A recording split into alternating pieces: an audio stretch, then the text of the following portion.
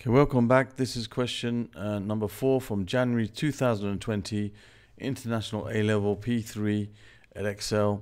And here we have a question about differentiation. We have been given a function f of x equals 2x plus 5 squared over x minus 3.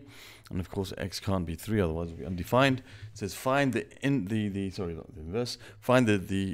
differential of the function f, the derivative of f of x, or the gradient function of f of x, all mean the same thing, in the form of p over x over q of x, where p of x and q of x are fully factorized quadratic expressions.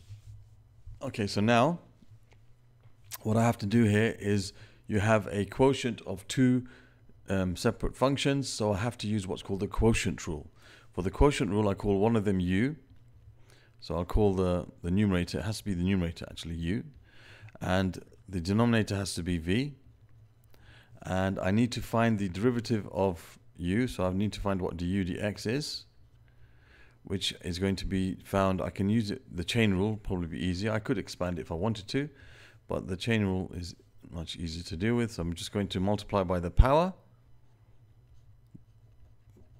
This is the type of function which is a polynomial type of function, so you multiply by the power, take one from the power, and then you multiply by the derivative of what's inside the function. So if you differentiate x plus 5, you get 2, so you multiply that by 2, so that's going to give you 4 times 2x plus 5. I can leave it like that for now, and v, if I find the derivative of v, dv dx, is going to be just 1. Okay, so the what's it called? The quotient rule is basically, it's something which given in the formula book actually, but I like to just set my work out like this. I put u and u dash underneath, v and v dash underneath, and then for the quotient rule, you should make sure that you start from that side.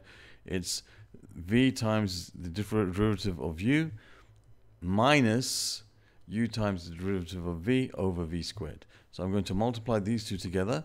So I'm going to get 4 times x minus 3 times 2x plus 5 minus, and then multiply these two together. I'm going to get 2x plus 5 all squared, and then I'm going to have divided that by, I'm going to have the square of v, so it's x minus 3 all squared. Okay, so now let me simplify that a bit. Okay, I think I need some more space. That will probably go on the next page. So let me just simplify this a bit. Okay, so now what we have here, I have to simplify. Now I'm not going to simplify by expanding, because that's going to make a big hash of things. So what I'm going to do is, I can see 2x plus 5 is a common factor in this numerator. Okay, so this is something important in this, I can say this is f dash equals. Something important in this topic, you see this comes up a lot where you have to simplify it. They ask you to simplify them as factorized versions. So what I can do is, I can see the common factor in the numerator is 2x plus 5. You have the same bracket to two different powers. The one with the lower power is the highest common factor. So I'm going to write 2x plus 5 as my common factor.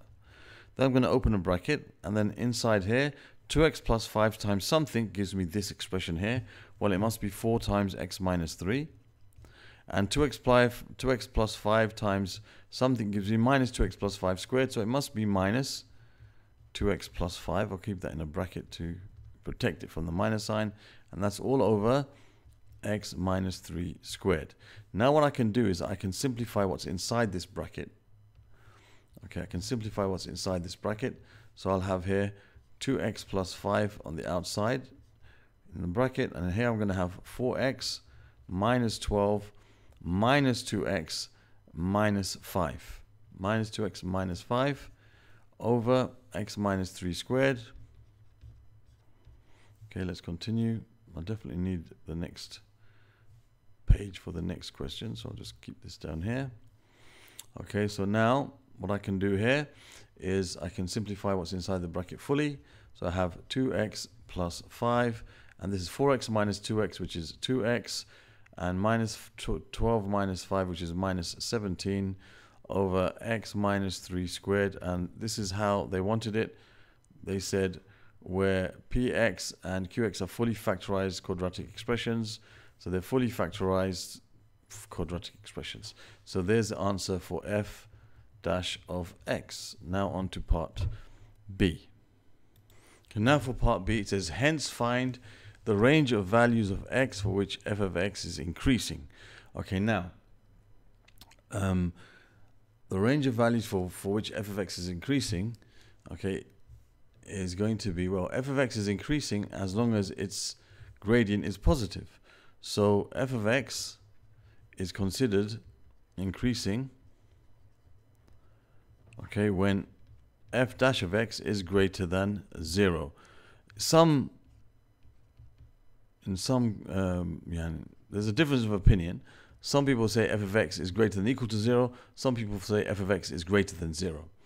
Okay, I personally like to say that when it's greater than 0, but some people will also mention this. So both of these would be acceptable. If you have greater than 0 or greater than or equal to 0, both of those are considered correct. Okay, in the mark scheme, they're both considered correct. So you can have either of them, it's no problem. Okay, but I personally go for f of x, the f dash of x is greater than 0. When the differential is greater than 0, it's increasing because its gradient is positive. If its gradient is positive, it means it's going up. That's what it means. So we got to find the range of values for which our function f of x is increasing. Now we already found the differential of f of x, and I've got that over here. Okay, that's what we found in part A. So I'm going to use this, and I'm going to solve the inequality where this is greater than 0. Okay, so we have to solve the inequality where this is greater than 0. So you have 2x plus 5 times 2x minus 17 over x minus 3 squared is greater than 0, or greater than or equal to 0, depending on your opinion, but both of them are acceptable. Now, if we had an inequality and this denominator was not squared, we would have had a problem, because to get rid of this denominator, to get rid of this fraction, we have to multiply both sides of the inequality by x minus 3 squared. Okay, get rid of the denominator, multiply by the denominator. And if you multiply an inequality by something which is unknown in terms of its sign, you have a problem, because if it was negative, the inequality sign has to change direction. However, as x minus 3 squared is definitely greater than or at least equal to 0, okay, at least equal to 0, therefore we know that it's going to be something that's not negative, so we don't have to change the sign of the inequality sign. Okay, in fact, we shouldn't say equal to 0, because then the whole thing will be undefined. So x minus 3 squared is definitely greater than 0. We know that for sure. Okay, so therefore this is a valid thing to do. We can multiply both sides by x minus 3 squared, because it's something which is definitely going to be positive, and it won't cause any problems with the inequality sign. If we didn't know, if it wasn't squared, then we couldn't do that. Okay, and then we would have to, for example, we would have to then square whatever was there. We'd have to square, so we'd have to square both sides of the equation. So we'd have to then square the whole thing, and then multiply what's in the denominator, and it would become really complicated then, because this whole thing would also be squared. But here we don't have to worry about that. We can just quite happily say that means 2x plus 5 times 2x minus 17 is greater than 0 with confidence.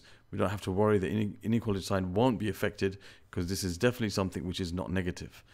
Okay, so now we can continue to solve this by, well, it's already factorized for us. I guess that's why they wanted to leave it in that factorized form.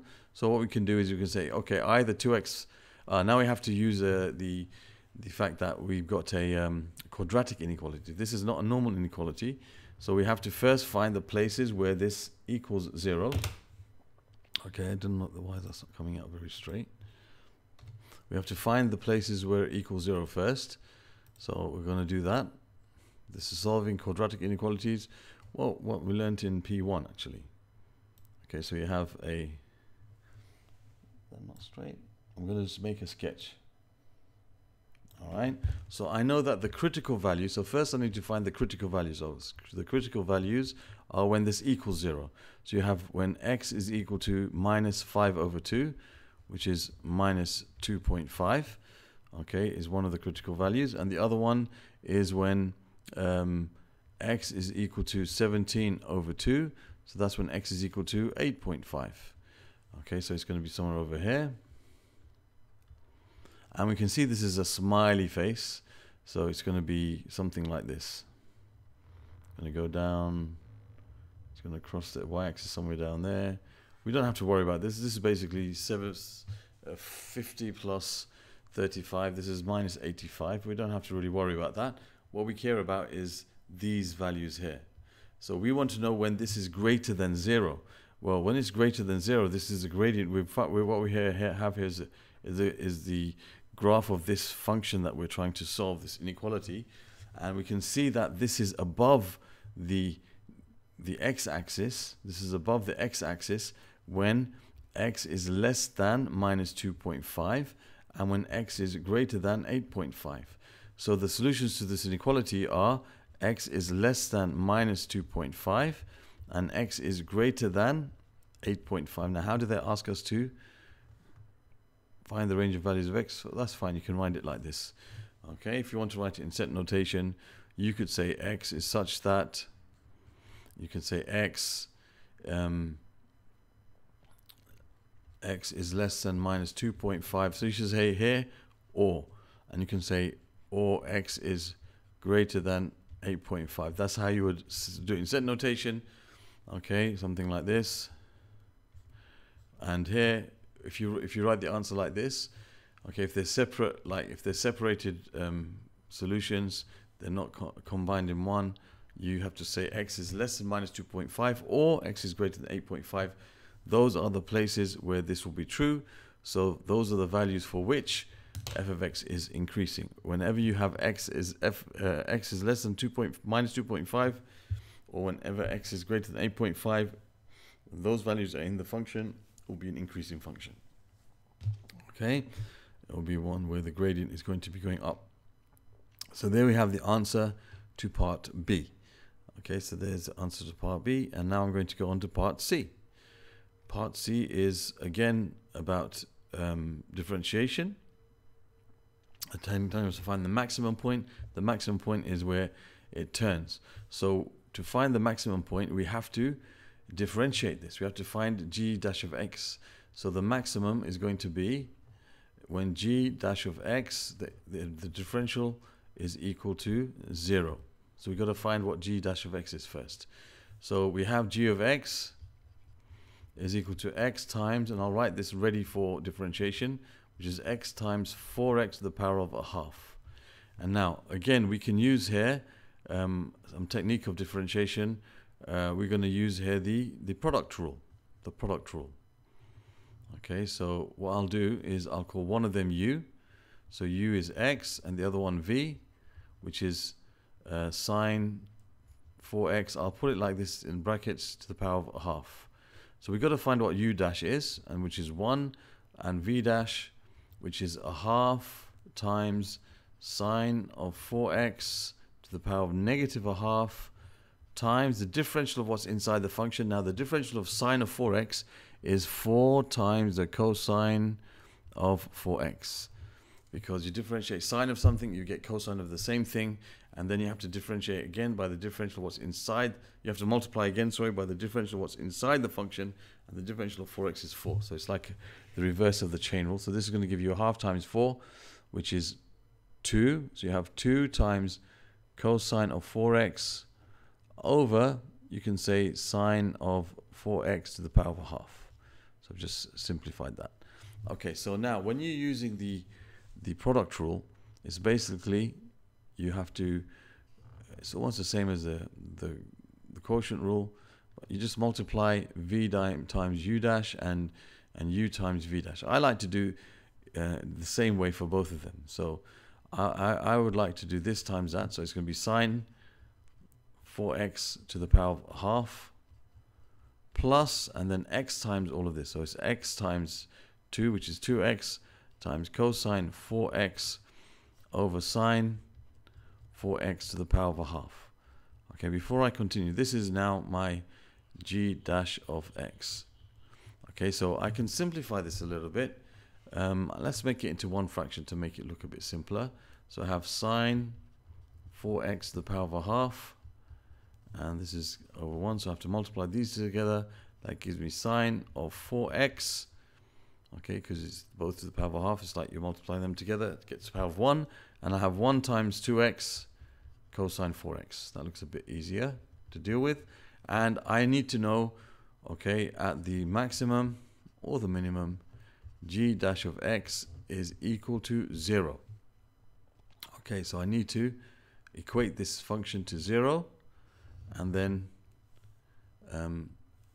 solve it. So I've got sine of 4x plus 2x cosine of 4x over sine 4x to the power of a half is equal to 0.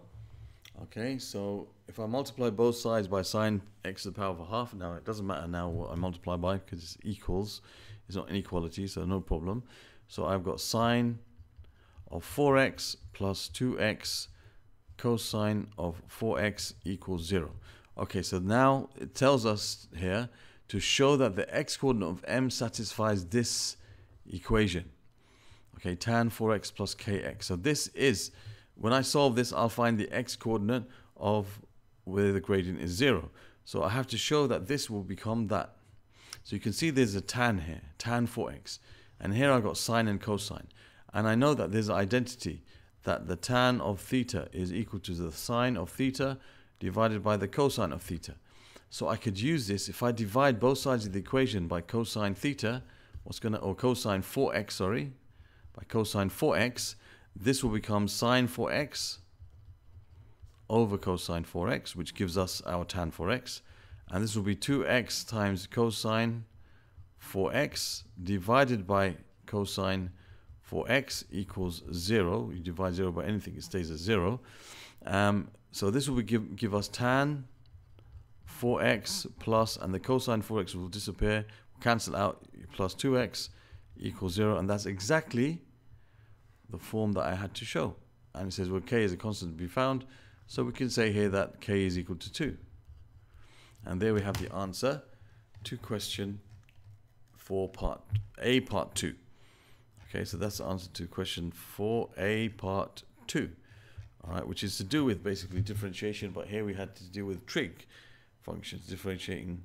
We did use the product rule, and we had some trig differentiation, so we had to know our identity. So the identities, the trig identities, are very, very important for us. Okay, now I think this has another part to it. Does it? Or is that the end of it? I think that's the end of it. 4. Okay, yeah, that's the end of the question. We did 4 part B. Yeah, we had 4. All right, so for 1 part A and part B. Okay, and then this was 4 part 2. Yeah, and that was the end of it. So that's the end of question number 4, which is all it seems here about differentiation.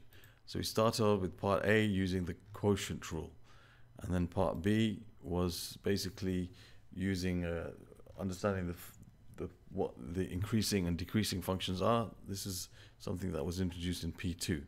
And then the last part of the question was again differentiation using the product rule. So the whole of this question is all about different types of differentiation and different aspects of it, and other questions from this paper of January 2020 will be found in this playlist that should appear somewhere in this area here, and there will be another playlist here somewhere which also will take you to all the questions that I've answered on P3 type integration. And you'll have a button, if you haven't subscribed, to subscribe if you wish to over here, and a link to take you to another P3 paper, maybe one of the sample papers. Thank you for watching, and I hope to see you again soon.